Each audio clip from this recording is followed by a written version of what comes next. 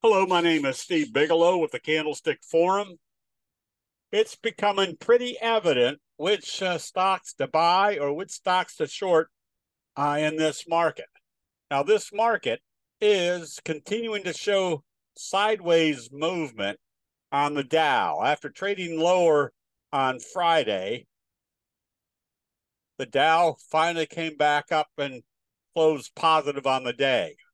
However, we're still in this sideways mode. We're still in a wedge formation.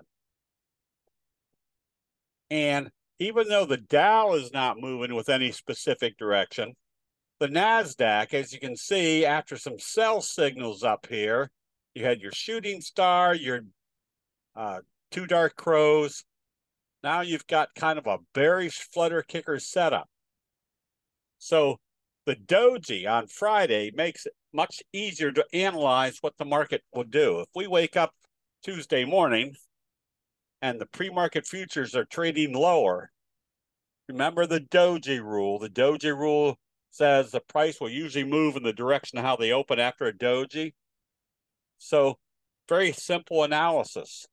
If they open lower on Monday or on Tuesday, this downtrend is going to continue. If they open positive, not necessarily mean we're going up, but at least we know that we're in a sideways market. Same scenario on the S&P 500. After trading lower, below where it opened on Friday, even though it closed above where it opened, it was still down on the day.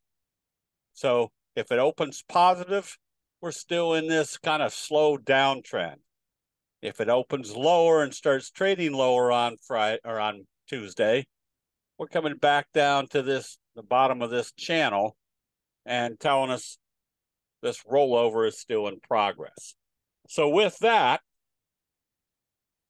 you want to keep an eye on the lithium mining and battery sector. But last week, it looked like the oil stocks were going to come up strong, but they all failed after the buy signals. Now you want to be looking at going short because not only did they fail and roll over, but they're doing a bearish J-hook pattern. Friday, Valero gap down below the 50. You might take a look at these others. If they open lower, those are going to be confirming good sell signal patterns. The sell signals, if this market goes lower, is being, I want to say, emphasized by the strong selling. Notice the bearish kicker signal in ring. It did a doji on Friday. If it opens lower, which would be likely because of the stochastic still heading down, but also knowing that a bearish kicker signal of that magnitude says that there's a lot of selling pressure. So the implication would be there's still going to be a lot more downside. Same scenario on Shopify. Notice how it gapped down, opened lower again on Friday. I would suspect the first target is going to be right in here. There's a gap to fill right at that area. If they don't hold the 50, they're probably coming back to test the 200. So the fact that they gapped down and did these strong bearish candlestick signals simply reveal that the magnitude of the selling is extremely strong. It usually has a lot of follow through. Same scenario on team. You had a bearish kicker signal at the obvious resistance level, the 200-day moving average. When they closed up here and the next day they gapped down, that was a good indication they weren't going up anymore. They came up, hit the target, and now with the kicker type signal and a close below the T line and confirming on Friday, figure your next target is down here.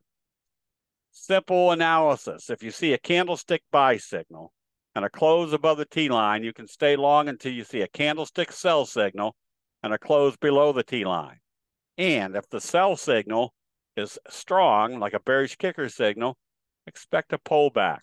This is where you can throw your Fibonacci numbers on to see what the retracement will be, see what moving averages might be the likely target, or anything else that you want to add onto your chart. Remember, the strongest factor of a candlestick chart is the signals themselves. So very simple logic. You can stay long until you see a candlestick sell signal and a close below the T-line. If NVIDIA opens lower on Tuesday, you can still be shorting, figuring it's coming back into one of these support levels. You can throw your Fibonacci numbers on. You can throw your Bollinger Bands, anything that would be a likely target on a pullback. On the other hand, if the market remains weak, on Friday after the close, I guess there was talk between Sigma Lithium and Tesla. That Tesla might be interested in buying them out so they have a consistent source of lithium for their batteries. This stock went from trading lower to shooting up after hours. So look at this one as a buy with probably you want to trading this one off your 10-minute chart, watching to see what the investor sentiment is telling us about whether there is a deal between Tesla and Sigma.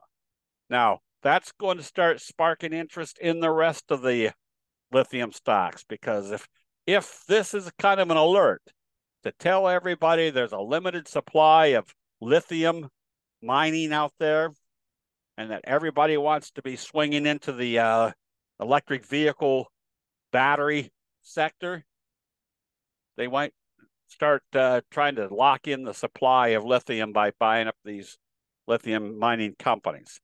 Also, QuantumScape. We've been following this one for quite a while. It's now in an uptrend. It did a bobble breakout on Thursday of last week. They announced their earnings, which weren't great, but as a research firm, the earnings don't mean a whole heck of a lot.